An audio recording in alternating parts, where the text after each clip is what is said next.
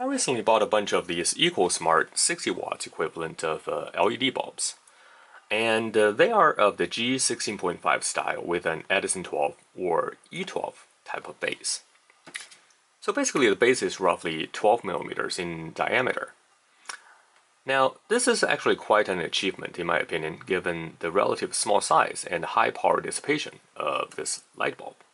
In fact, while most of the lights in my house had been replaced with the LED bulbs over the years, I hadn't replaced the lights in my upstairs bathroom until quite recently. And the reason is that the light bulbs used in my upstairs bathrooms are of this kind of bulbs. And the fixture has a very tight dimensional tolerance. So basically pretty much the only light bulbs that I could fit in is this kind of G16.5 light bulbs. And LED lights of this wattage and size just weren't around until quite recently. In fact, if you take a look at the LED light bulb here, this is just a little bit of taller, I mean dimensional-wise, longer than the original G16.5 light bulb. But even with the tight tolerance, this light bulb fits perfectly. So I'm quite happy with that. Now, before I open it up, should we give this light bulb a test? I think we should, and I also wanted to take a look at the power factor of this light. Now, unfortunately, I don't have a spare socket available, so we'll have to just power this light via some soldered on wires. Now, of course, that's not the safest way to do so, but I will be careful. Now you can see that we just soldered the two wires onto this light bulb so it can get us started, and we will measure the power consumption and the power factor. Now to make it a little bit safer, I did plug in this watts-up power meter into an isolated and fused outlet so that just in case we touch a light wire, we don't shock ourselves. But anyway, so let's plug it in and see how bright this light is. Of course that the camera right now is set to automatic compensation, so it will be a little bit harder to tell, but I can tell you that if you look at this, it's actually very, very bright. And so in order not to blind you, let me actually unplug this and move it out of the way and plug it back in so we can read the meter here. So let's plug it back in. And as we can see that it is drawing about, let's see here, it's drawing about 6.3, 6.4 watts, and it's rising. And so the nominal power of this light bulb is rated at 7 watts. So as you can see, when we stabilized, we're just under 7 watts. So that's perfectly good. So now let's take a look at the power factor here. And the power factor, we're reading about 0.75, 0.76, which is actually surprisingly good for light bulbs of this kind. I can tell that it probably has sort of some kind of power factor correction built in, otherwise it would be even lower.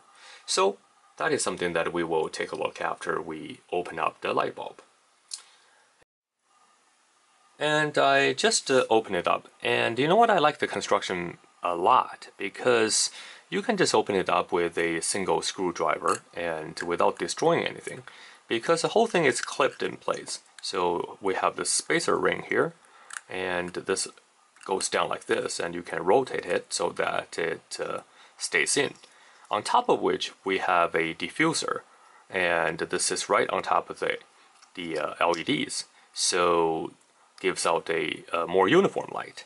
And then we have this plastic cover which just snaps right on. So this construction is quite neat. Now I think what I'm going to do is I'm going to power it down using a DC power supply to just measure the readings of this LED, so to figure out what configuration these 7 LEDs are in. But in general, these kind of lights, probably they're all in series. So let's just take a look at that. And for that, I'm going to have this meter here, and I'm going to keep my leads in place. So this is going to be a little delicate, because what I'm going to do is I'm going to, using the other hand, to turn on the light gradually. So it will be really bright, so you might not be able to see.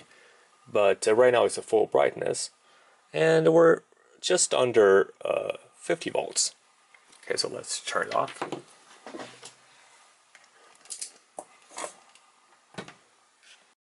And this Dimmable LED is slightly different than the other ones I did a teardown before. If you recall that the Cree one I did, or the Philips one, I forgot which one, we have one single LED in there, so when the voltage starts dropping, that little LED actually turns on, the other LED remains off. Now this one is different because all the 7 LEDs are on and off at the same time. So let me try it again. I'm going to give it a little bit of voltage and it will see that when it lights up. And so when I turn it back down, all the lights, all the LEDs are uniformly lit. And so they're basically in sync. So anyway, so now let's open it further up and take a look at the circuit board inside. Speaking of which, this video is sponsored by JLC PCB, where you can have your PCBs professionally made.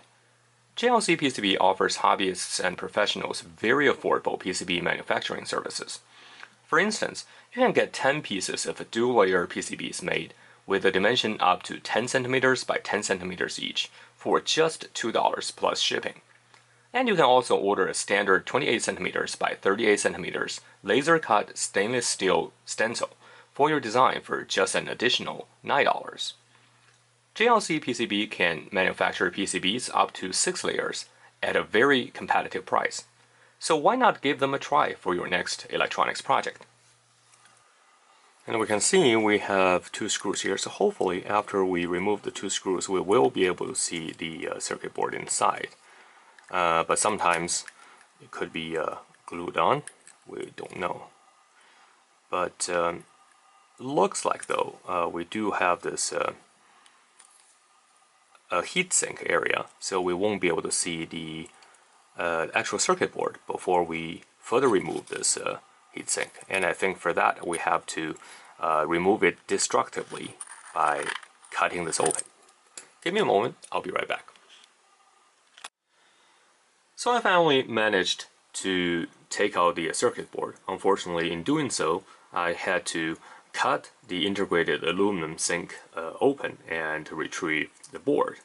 Now, as I mentioned earlier, that the general design of this light bulb, you can actually open up the top portion without destroying anything. So particularly if, say, one of the LEDs fail, I suppose you could, instead of tossing the whole light bulb out, you could just replace the individual LED on the chip. Or you could just get a replacement LED board. Now, of course, given how cheap these light bulbs are, I suppose nobody would go do that nowadays.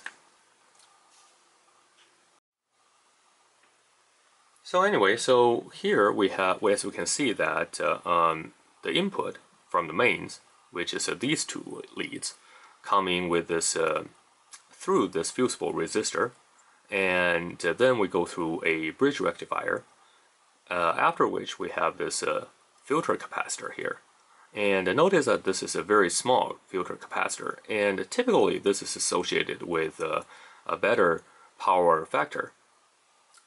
When your input capacitor is relatively large, what happens is through each charge and discharge cycle, you are only going to be charging a little bit of that towards the peak of the input waveform.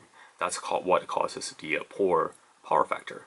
But anyway, so what I'm interested in is this particular chip in here, and I can see that.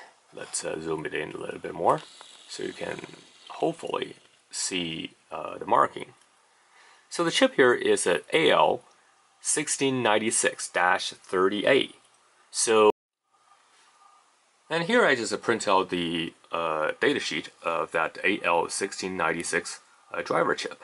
And the first line you can see here, it is touted for its high power factor.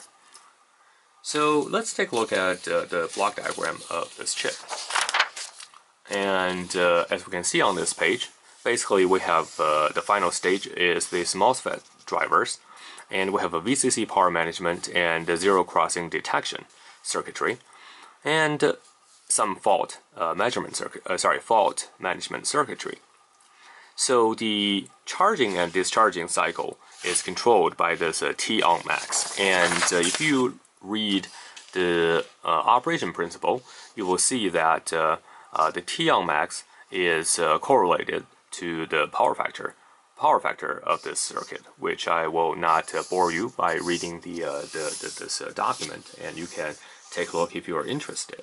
But I did make a slight mistake, is that earlier I mentioned this one might have a power factor correction circuitry, and actually in fact it does not. So basically by reducing the size of that input filter cap, and by cleverly switching the components, we can maximize the power factor, but this one does not have any active power factor correction circuitry. So anyway, I hope you enjoyed the video and learned something new. If you enjoyed the video, please give it a big thumbs up, and I will catch up the next time.